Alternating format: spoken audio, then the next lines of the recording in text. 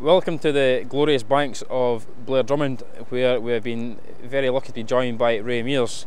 Today was the opening of the salmon season on the 4th Fishery District, and we were lucky enough that Stirling Council managed to secure Ray Mears to come and do the honours. The weather wasn't very kind to us, but the anglers still turned out in good fashion.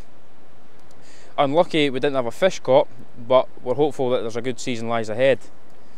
At Stirling Council, we've been categorised as a Category 1 system. And taking this into account, we want to try and engage youths into the sport a lot more. We've lowered the youth season permits by about £70. By doing this, I want to work with the local schools, the local communities, and developing youth angling on the rivers, because currently there isn't enough. Today was about celebrating the opening of the fishing season, and it was also a thank you from ourselves, Stirling Council, a thank you to the anglers for supporting us and continuing to support us in the hopefully coming year, where if it wasn't for their support and their continued help, we wouldn't be able to fish on Stirling Council fisheries, because without people buying permits, the fishery would be unsustainable.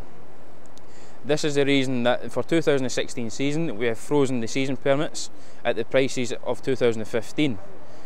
That means that the anglers will see a benefit of the continued support. So I'd just like to say a huge thank you to all the anglers for bearing the weather conditions this morning and turning out to support Stirling Council fisheries, and also to enjoy and celebrate the opening of the 4th Fishery District. I'd also like to say a big thank you to all our sponsors, which are Angling Active, Moore, Deanston Distillery and Campbell's Shortbread. I'd also like to say a huge thanks to James Chalmers of Team Gale Force for his help in making this day a huge success.